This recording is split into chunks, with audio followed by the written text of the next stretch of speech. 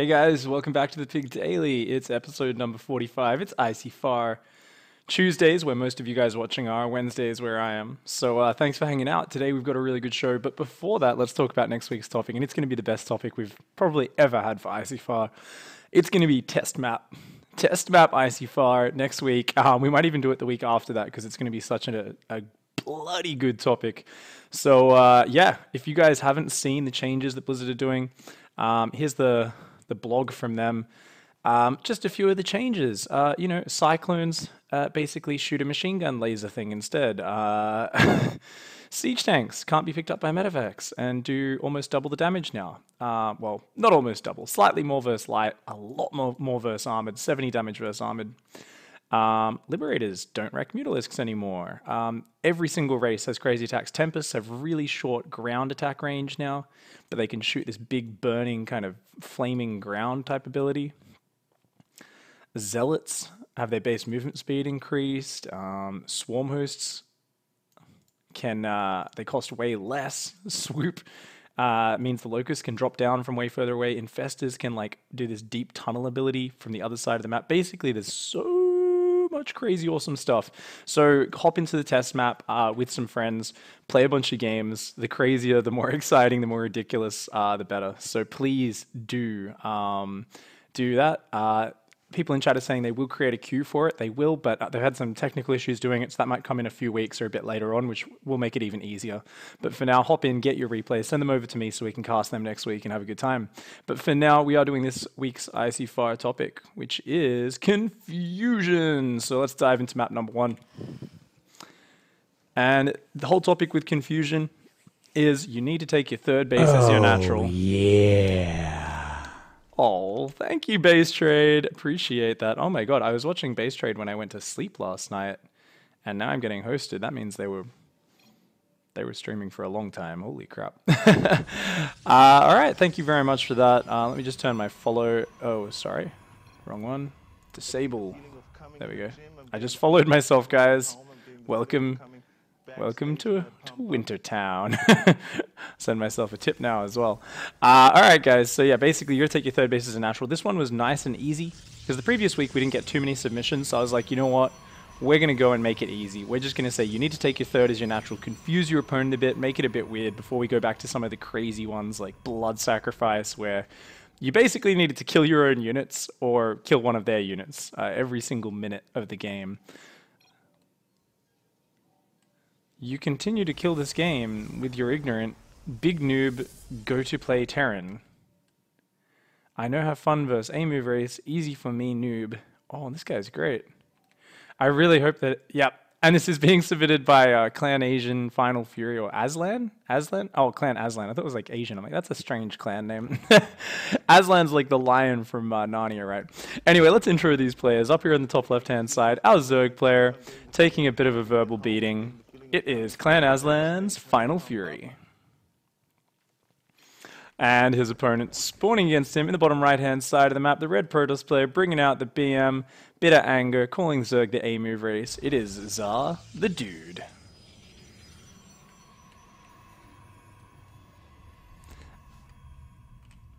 It looks like the dude for now is just doing a pretty normal build, kind of gate, Nexus core.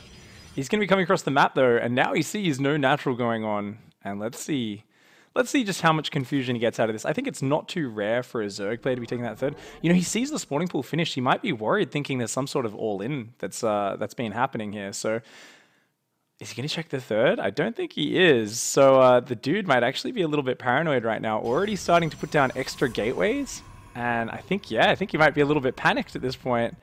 He's going to go back. He's going to try and scout. He's going to see that natural, but then he's going to get killed by these Zerglings pretty fast, I think, and still has no idea that there's a third base up and running over there. He's going to come into that main. That Queen's going to shut it down before it sees anything, and it looks like Final Fury already starting to confuse his opponent a bit.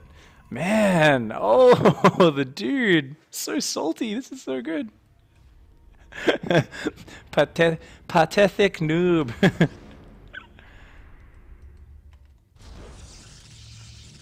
And going up to 4 gateways is the dude. Dude. 4 gateways actually incredibly fast. All of them down before 3 minutes. So going to be getting out a lot of units very early, but no upgrades, no Twilight Council. Fury's going to come into these Zerglings, going to have a poke around, but it looks like the Mothership Core is going to chase him off for the moment. And right now, the dude, I think, is a little bit paranoid. Locked into his base, he can't really see anything that's going on out there, adding a robotics as well. And just trying to wall off desperately with no idea what's coming his way. And it's nothing. Zerg's just building drones right now. Queen's coming out, lots of economy being added on. Final Fury just kind of working his way up that economy.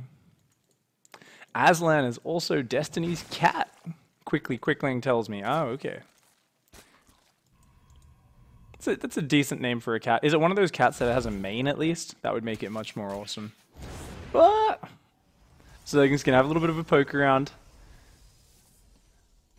The dude really paranoid right now. Look at this. He's so worried about drops or something like that. Looks like confusion is in full effect. 2 more gateways coming down. It's gonna be 6 gates and a robo on 2 bases. That's gonna be a lot of unit production. Warp Prism already on the way, and looks like there might be a big attack coming right now. Final Fury on the other side still droning up really hard. Already up 5 workers. Gonna be going up even more. And the dude, you know, you can tell he has a lot of vocabulary. I think that's like the 6th time this game he said you play a move race. And don't start hatchery first. He did start a hatchery first, noob. This is so great.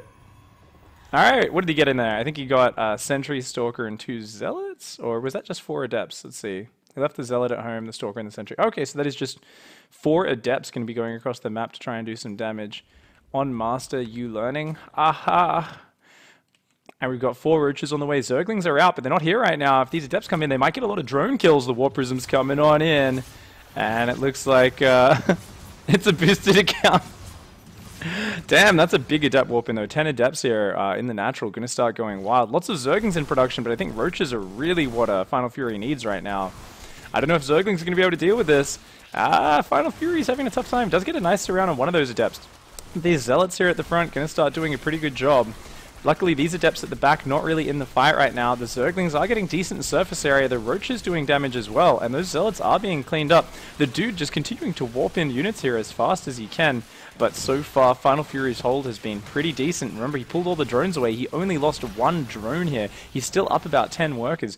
As long as he keeps this hatchery alive, he's still in a fantastic position right now.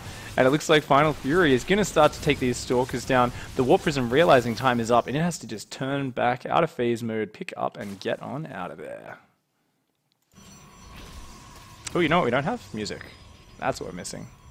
Turn that music on. Looks like the dude now. Oh, I just pressed back. Sorry, guys. That just rewinds it by a few seconds. I gotta remove that hotkey, I think, when I'm observing. But it looks like the dude is going to just go down and take that 3rd base now. Going to be forced to transition after the attack was deflected. And oh, the Zergling blocks the Nexus. Very nice move from Final Fury. Actually, though, nice turnaround from dude. Does end up getting the Nexus and the pylon down. But Fury sees everything. He knows, okay, you're going for a 3rd base. You know, I'm a little bit safe now. He's got heaps of Roaches and Lings at home. Might even mount up a big attack here. I mean, we've got Sentries, but they've only just warped in. They don't have much energy. Immortals only coming out 1 at a time. And actually a little bit of a nasty supply block there for the dude. Just slowing down that Immortal production a little bit. Oh, Zergling production on the way for Final Fury. Looking like after crushing that attack before, feeling very confident just off this, you know, 49, 50 drones to YOLO across this map. Massive Roachling in full force. And I don't know if there's enough here. He's going to need Ravagers for sure to break the force fields. The Observer sees this. He's got to be careful. He can't go down that ramp. If he goes down that ramp, these force fields are going to just split this army in half. So Final Fury's got to be really careful here. He can't get too carried away. He's looking to go for it, but there we go. Nice force field starting to zone this out. Good Corrosive Bile starts to open up a hole, but the units are only filtering through a few at a time. He needs some more Corrosive Bile to let himself through here. Some nice Corrosive Bile falling on the Stalkers at the back, trying to focus down these Immortals. 1 Immortal goes down. All the Sentries are down, and it looks like Final Fury just has too many units here. His confusion as well as his... Oh! As well as his opponent's anger at Terran A move, apparently, in a PvZ. is gonna work out very well for him. The Warp Prism goes down, the Roach Ravage is still alive, killing lots of these units, just started stepping away from these Zealots, using that Corrosive Bile to just damage that Stalker and Immortal as it chases it down. Keep in mind there's no Roach speed, so these Roaches and Ravages will get outmaneuvered eventually, but they're going to take as many Protoss units with them as they can. And at the end of the day, that is a pretty damn good trade for the blue Zerg player. Final Fury, looking healthy, looking good. So still hasn't droned up at all behind that though. He's got a lot of Roaches, he's still up in supply, but you know, if the dude can hold out against another wave or two of that, he's going to be in a good spot. Problem is, no more force fields now, only one Immortal.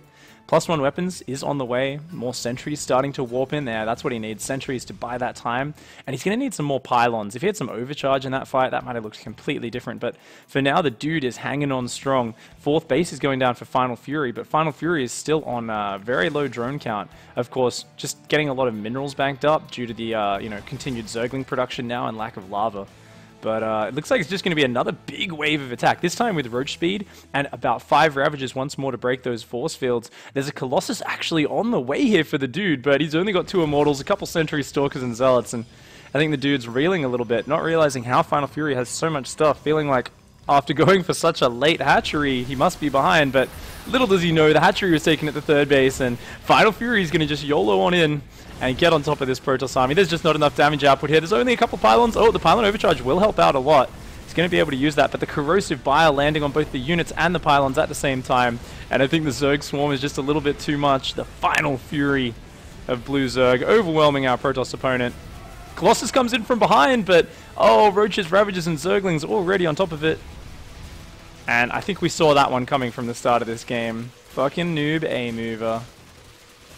Hey, I had to hit C to use Bile. Final Fury's taking it all in stride.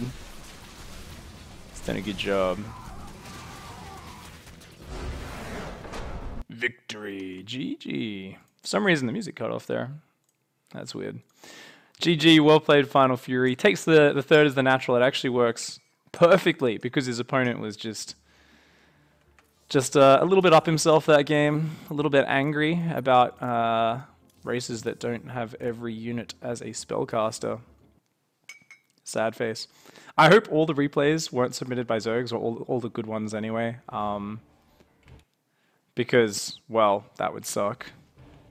That I make my my ICYFAR challenges heaps Zerg favored, don't I? But I think it's not too hard to take a 3rd base as your natural as Terran and Protoss. It's a bit out there, but it's alright.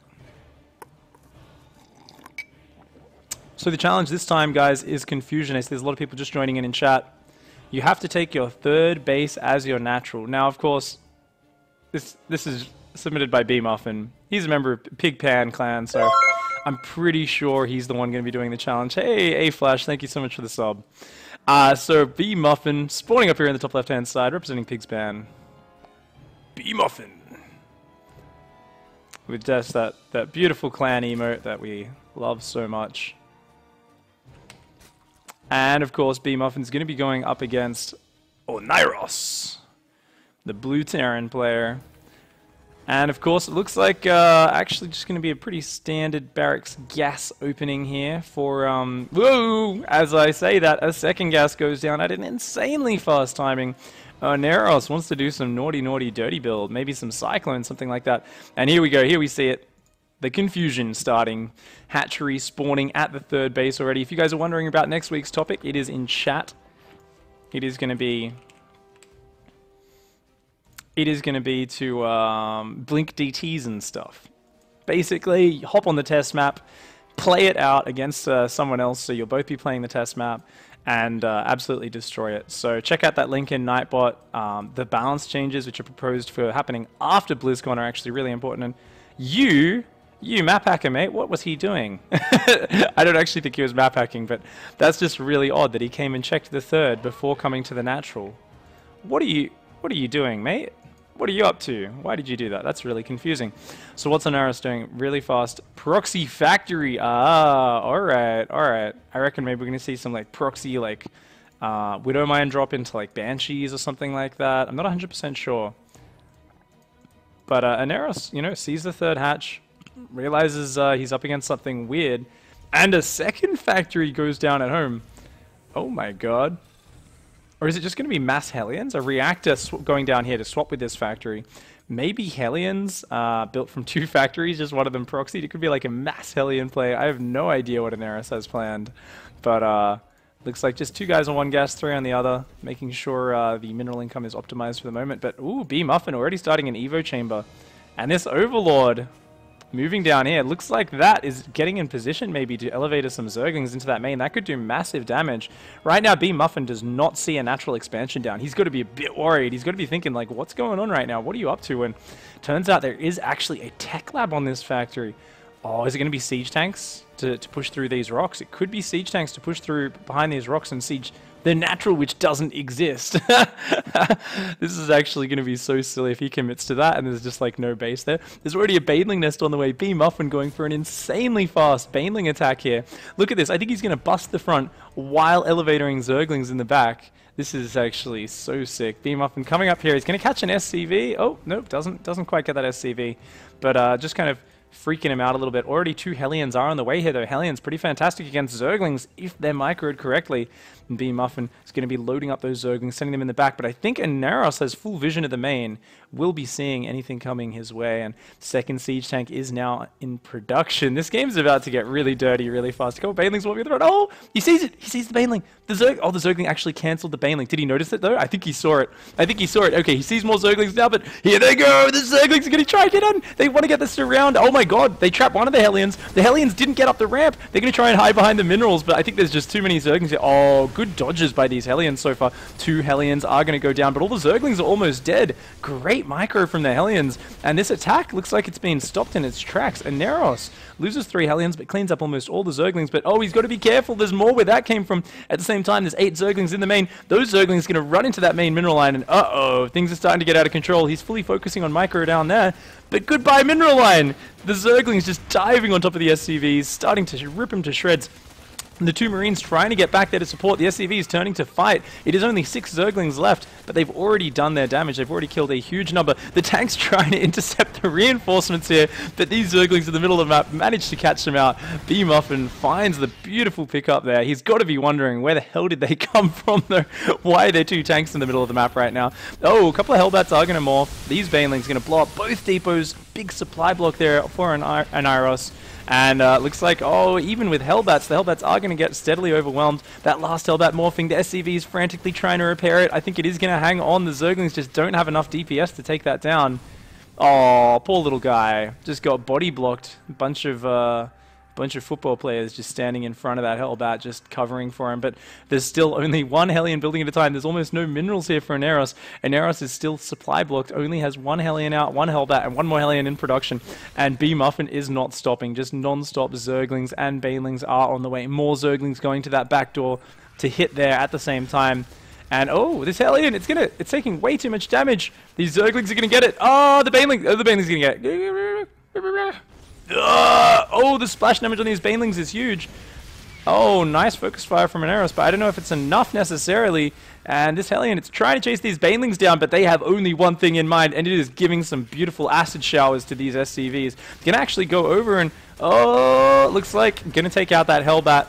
Goodbye. And it looks like there's just too much Zerg in this base. And Aneros trying to do whatever he could to hang on, but at the end, I think there's just a little bit too much. It's time for your acid bath. Come have a party. B Muffin takes it out. Bam. And that was a weird game. That was pretty awesome.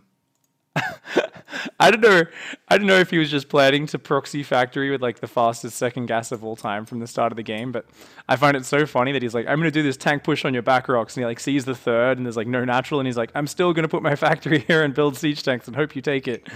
And then he just gets all in by Lingbane, and it's like, oh, that's StarCraft, guys. That's StarCraft.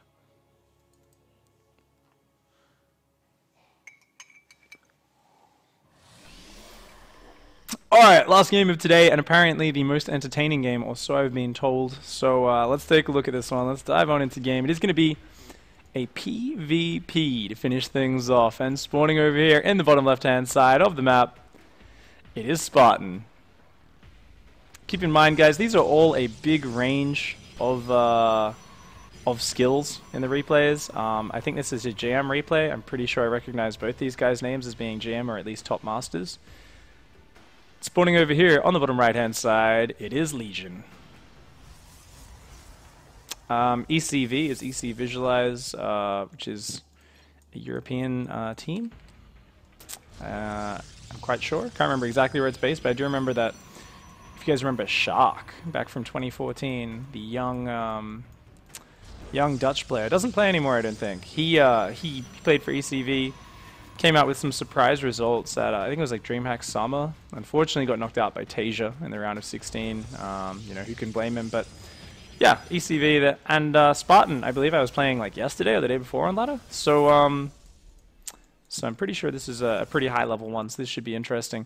Looks like this probe's going to be coming from Spartan, taking a look around, and meanwhile, two very early gateways coming down for Legion, and that's really interesting, because those gateways like super fast. Like, the first gateway is normal, but the second gateway is going to be done well before a Cybercore would be finished, so interesting to see what Legion has planned here, and keep in mind, PvP, taking your third before your natural is going to be completely insane. So I have no idea how this is going to work out. I imagine you don't want your opponent to see it for a very long time. By the way, guys, if you ever want to bend the rules, you're always welcome to, as long as it's entertaining. So for instance, if Legion here were to take Spartan's third as his base, I would totally accept that as fulfilling the criteria.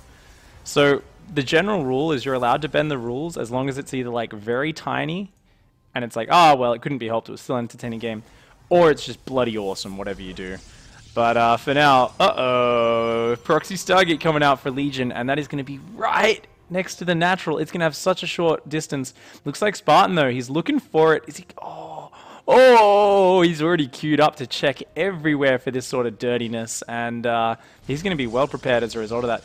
Interestingly, 2 Stargates going down for Spartan. Looks like Spartan actually wants to go maybe for some mass Phoenix play. It looks like both players kind of keen on this Stargate action, and I mean, Legion's got to feel his heart just drop right now. He's like, oh, you saw what I do. Do I still build the Oracle? I've seen 2 Stargates. Does he cancel the Stargate himself? I mean, as Legion here, you're kind of trapped between a rock and a hard place. What do you do with this Stargate in this situation? Do you build an Oracle, hide it in the map, and then bring it in like a minute later? Or do you try to build Phoenix?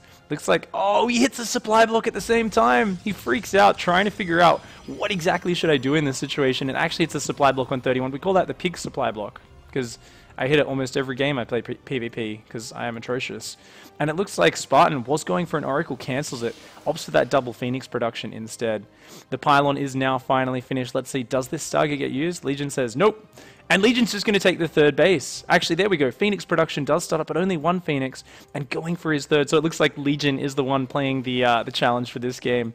And oh man, what a hard position. I don't know how Legion's going to get out of this one, but he's going to have to find a way. Spartan's going to have a huge lead in that Phoenix count. Both players are going to go for a Twilight Council as well. But I don't know how Legion could catch up in the Phoenix count. And he doesn't realize either. He also, I mean, he does realize. He also says, how the hell could I catch up? Cancels the Phoenix, says, this can just be a dead Stargate. Let's just build probes, use that third Nexus, get up the Twilight Council for Blink, maybe Archons, and just kind of defend with ground units really well, and then move on into that later stage. Meanwhile, Spartan taking a much later Nexus here, about 30-second delay on that, maybe slightly longer. Has a couple Zealots on the ground as well, and it's just going to be massing up these Phoenixes. Spartan confident that if he takes his time, he'll have the Phoenix lead, but worried about Phoenixes coming out for Legion, isn't actually poking across the map with them just yet. So very conservative play by Spartan, just wants to take his time, and ooh, Blink, Forge, and a Templar Archives all on the way here for Legion. And that's going to be just, yeah, straight into Blink, straight into +1. Going to get Archons out, and obviously High Templar, first of all. Let these Phoenix gather up heaps of energy. Of course, once they're at max energy, you just feedback them and plop. The Phoenix just disappear. You morph those High Templar into Archons, and that can work out splendidly. So it looks like Legion has feedback on his mind, and as long as you've got fast micro, that can work out exceptionally well. So already Legion up about 9 workers here. Spartan just playing very carefully, almost going too paranoid after spotting that early proxied Stargate, but now trying to get back up in that gas count, taking these gases. And this is like some Rotterdam-style Phoenixes here. Phoenix is still being built, but he's going to need to start harassing sooner rather than later. Otherwise, things might get out of control. Interestingly, Charge already on the way. Pure Phoenix Charge lot might be the composition here for Spartan. Very kind of fast-paced, mid-game, aggressive style. However, Archons will be the answer to it. Archons will absolutely destroy it. And here we go. Phoenix is all gonna derp out a little bit on some of these sky walls. Oh, they're actually not getting completely stuck. I'm impressed. These Phoenix pilots are a lot better than my Overlord pilots, I can tell you that. And he's going to finally come in. That mothership core needs to react really quickly. If that doesn't get off the overcharges, then oh my god, he's in so much trouble. Does get 2 overcharges down. Will protect the mineral line for now. And ooh, 1 feedback goes down, but you can't just have a single feedback on its own. These Stalkers and Sentries need to get back over there, but I mean, it's barely even enough to fight these Phoenixes. If they just choose to pick up the Sentry and then pick up the Stalkers one at a time, they would be able to overwhelm that. He's going to come back in here. There is a cannon, a few Stalker weapons, but nice probe pickups. Takes out the mothership core, a High Templar, and 4 probes for the moment. Also, oh, great micro by Spartan. Pulls back that weak Stalker. Starts to focus down these other Stalkers as well. And, oh, these pickups are just brilliant. Legion being caught with all those Stalkers, not getting up here to help, really needs to support his units. And this mass Phoenix play for Spartan finally gets that opportunity to start equalizing the game. However, third base is already on the way for Legion. Legion really just wants to play this economic game, wants to just rebound in that probe count. It's still up about 3 workers right now, but Charge is almost finished. More gateways going down, more Zealots warping in.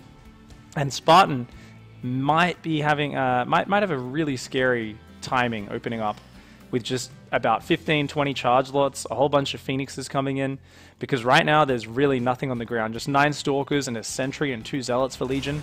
Legion does not have a lot of units, and these Phoenix are going to come in and start punishing this, picking up 1 Stalker, picking up another Stalker, good overcharge. 1 Phoenix goes down there, but still, a Phoenix for 2 Stalkers is not too bad a trade for Spartan right now. He can afford to take trades like that. Someone, oh, there we go, the blink coming down. Another Phoenix goes down just for a single probe. And this cannon in the third as well, starting to dish out the hurt. Great focus fire on the cannon, on the red hit point Phoenix. Beautiful control there by Legion.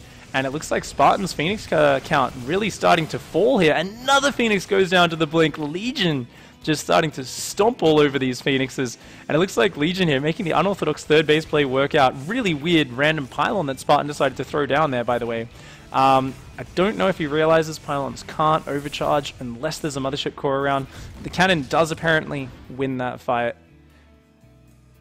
And it looks like Legion now. He's got High Templar up to shut down the following Phoenixes.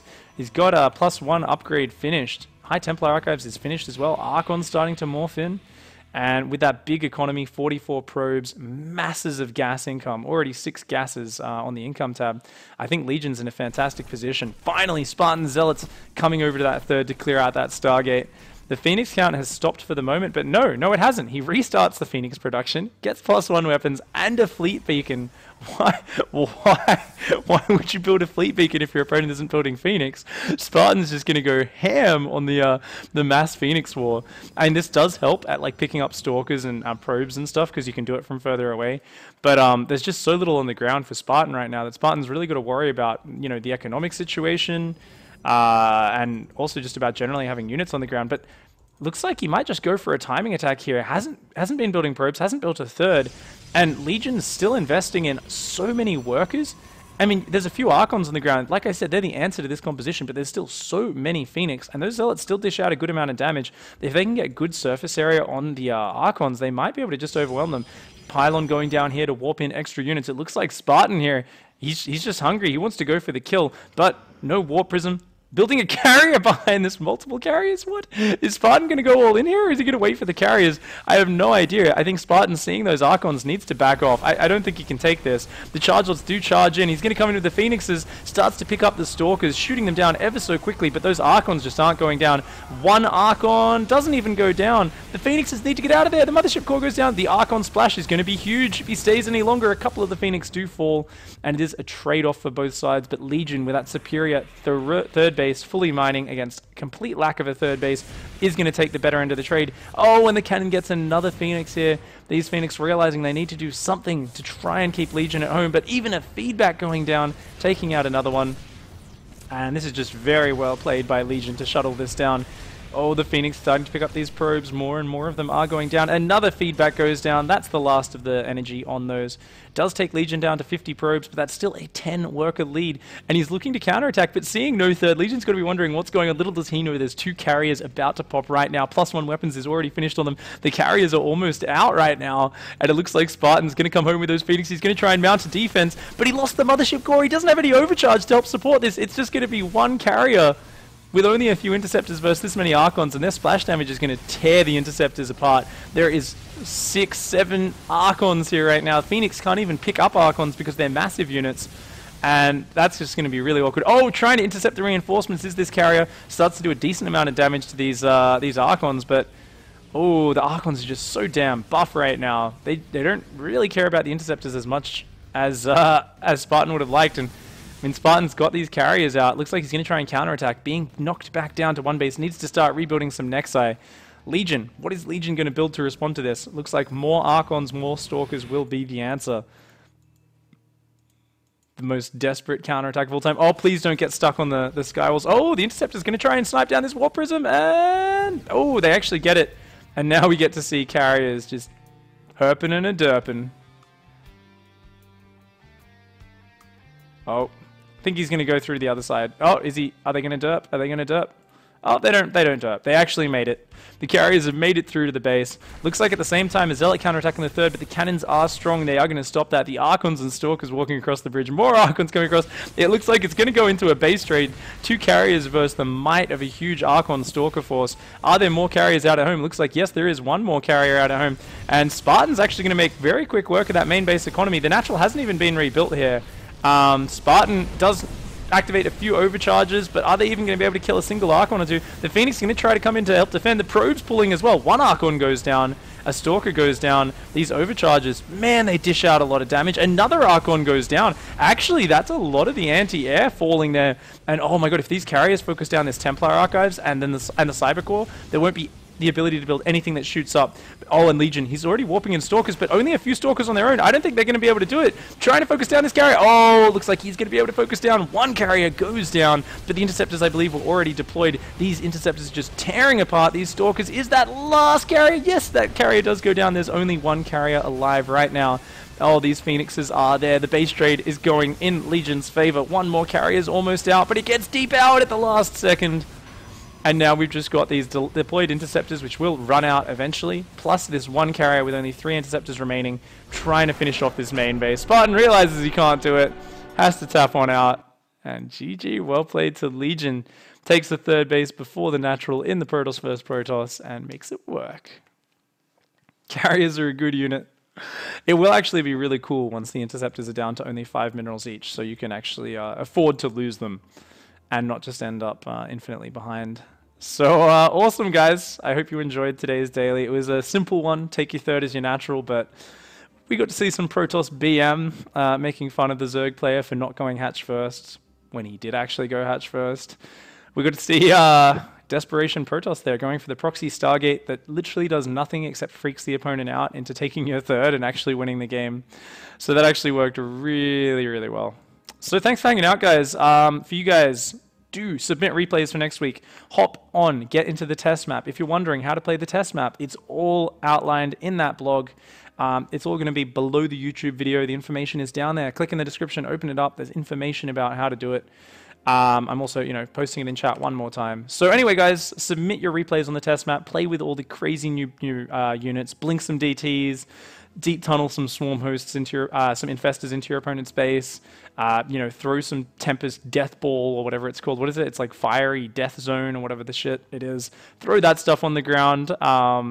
Disruption Sphere. I always feel like the Protoss abilities have such lame names. Like the Disruptor really should be called the Ravaging Ball of Death, and it's called the Disruptor. Like as if the Disruptor shot actually disrupts things. It bloody destroys things. It rips them apart, but Whatever. I'll leave Blizzard's naming to themselves. Apparently only Zerg get cool names. Anyway, guys, thanks for hanging out. I'll catch you guys all tomorrow. Don't forget to hug a watermelon, kick a walrus, and of course, punch a watermelon to the moon. I'll catch you guys next time. Goodbye and good night.